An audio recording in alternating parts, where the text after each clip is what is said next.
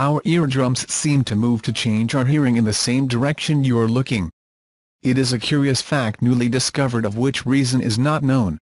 Jennifer Groh of Duke University of Durham, North Carolina, and her team, have been using microphones inserted into people's ears to study how the eardrums act during saccadic movements. Humans do not normally look at a scene in a static way, but their eyes move quickly from side to side, with small movements, looking for interesting parts of a scene and building a mental map about it. These are the so-called saccadic movements. In the aforementioned study, 16 people were examined, with changes in the pressure of the ear canal probably being caused by the middle ear muscles pulling the eardrum.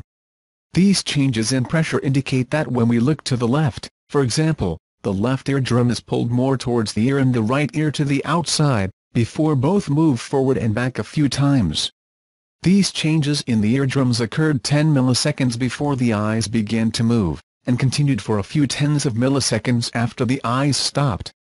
We believe that before the actual eye movement occurs, the brain sends a signal to the ear to say I have ordered the eyes to move 12 degrees to the right. Groh. Tympanic movements following the change in focus can prepare our ears to hear sounds from a particular direction.